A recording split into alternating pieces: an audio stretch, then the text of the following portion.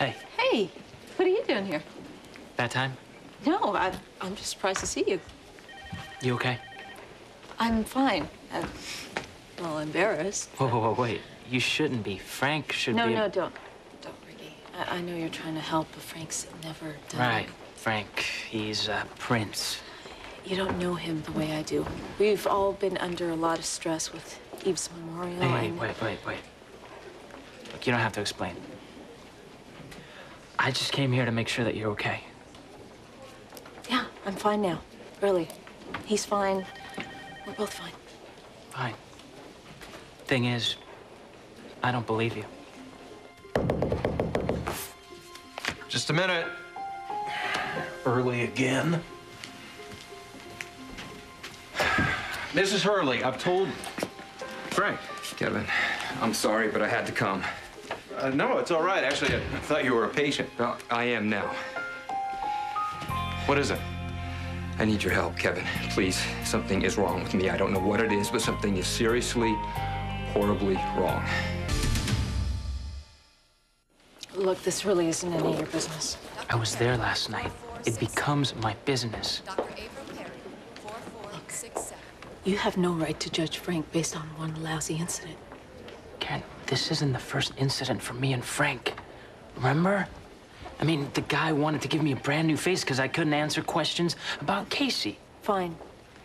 Maybe you don't like him, and maybe you have good reasons, but... Yeah, you're damn right I do. But I happen to love him. And I've known him since we were this high, and the Frank you saw is not the Frank I know. Then who was he? I'm not here to try and mess up your life, okay? I've just seen things. Lots of things. Meaning? You can't always count on your boyfriend mellowing out like Frank did last night as the night goes on. They don't always get warm and wait fuzzy. Wait a minute. How do you know what happened afterwards? You were watching, weren't you? Karen, You stayed outside until you knew I was safe. Why are you looking at me like that? So I hung out for a little while. What did you want me to do? Just walk off and not care if Frank started wheeling on you? Okay. Listen, maybe I have given you the wrong idea. About Frank? About you and me and that kiss. What kiss? It's okay. I know you miss Casey and you feel bad about losing her. Wait a minute. You think that I'm into you? Like, you think that that's why I'm hanging around here to hit on you? Well, that's why you're here now. Hold on. Back up. Not that I don't think that you're hot and everything, okay, and you're really cool. I mean, how many people would just left me off the hook like that after I break into their kitchen in the middle of the night? Guess I am pretty good with skillet. You should try cooking with it. Dr. Sanchez to pharmacy. Dr. Sharon Sanchez to the pharmacy. The truth is that you gave me a chance to explain why I came for Casey's stuff. And that was really big for me. You know, I don't get very many breaks. You really miss her, don't you? Yeah, I do. I'm definitely not over her. And I know that you're Frank's girl. I just want to be your friend. And that's it. Well, I also want to watch your back when that psycho boyfriend of yours is Ricky. around. Look, so he hasn't blown a fuse on you yet. Okay, what if this isn't the only time? What if it's the first time? I've seen guys like this, and then it starts with a screaming, and then they really get into it, and they... I'm just saying. I think you said enough. Your call. Dr. But now you know where to find me. Dr. Jennifer Totaro to orthopedics. What are you doing? I'm giving you my phone number. See. I'll be your own personal Superman. If you ever have a problem, you just call me, I'll put on my red cape, and I'll fly right over. Oh. Well, where's your S? Right there. Do me a favor and save the tights. You sure about that? Look, I know Frank, and whatever got into him last night, there's no way that's ever gonna happen again. Okay, just slow down and tell me what happened. I wish I knew. Okay, then tell me what you do know. Well, it all started last night. Out of nowhere, this this feeling came over me. All of a sudden, I'm violent, angry. Okay. Can you remember what happened right before that? Karen, I walked into the kitchen. They were going to kiss. What? Karen and who? Ricky Garza. Gabriella's brother? Well, is that what upset you, was to see her with another man? It really wasn't anything. Karen explained it was nothing. And you believed her?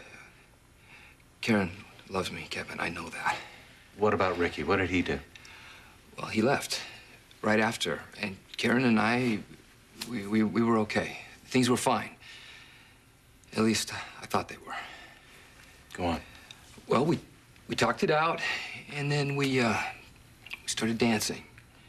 Karen lit this candle, you know, romantic, and we started getting into it. And then something happened? Right after that, it was like I started burning up. Next thing I know, I was screaming at her, pushing her. What happened then? I called her a whore.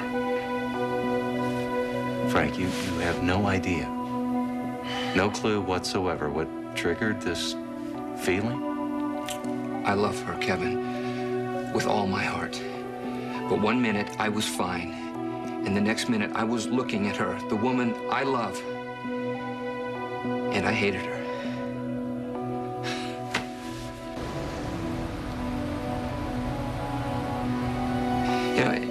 You know, all she was doing was trying to get close to me.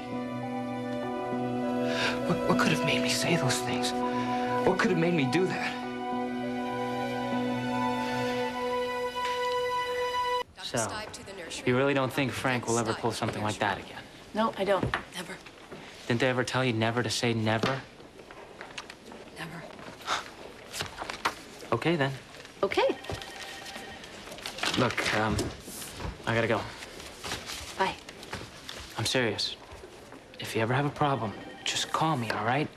I'm not trying to hit on you. Of course not. I'm not, okay? I just want to be your friend. I know you just lost one. A good one. Me too. I guess you're right. I could use a friend. We both can. Don't forget. Anytime, all right? Got it. Bye, Karen. Bye.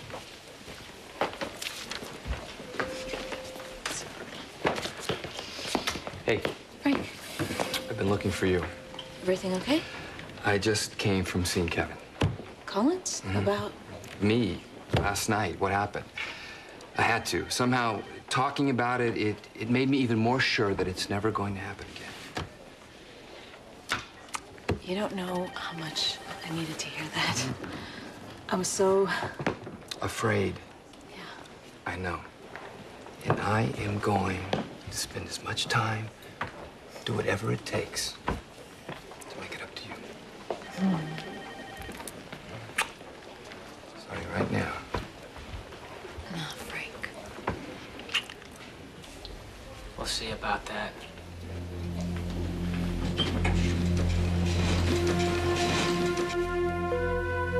Something happened before, some connection. I just haven't seen it yet.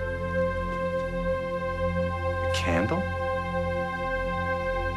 We talked it out, and then we started dancing. Karen lit this candle, you know, romantic, and we started getting into it. And then something happened? Right after that, it was like I started burning up. Next thing I know, I was screaming at her, pushing her. Maybe there's a connection, but Frank isn't the only one. Ian. I lit the candle and everything changed. There was a glow in the place. My sweet wife. It was as if she was there. And Lucy said something about Father and Mary. Oh, Doc, I went right through that door. I just left him alone in this room for like 5 minutes, and they must have gotten exposed to some candle because the next thing I know, I come back in here and they are going at it like little bunny rabbits right here on this couch. Oh, wait a minute. There's also Chris Ramsey. Somehow he must have gotten exposed to that same candle because in the recovery room, this female cop walks in. He's never seen her before ever in his life, and he jumps on her, and they're doing whatever you do, that dirty dance and stuff right there. They didn't even know each other. And then Frank. One by one, everyone was overpowered by a feeling, something that they couldn't stop. After being around a candle.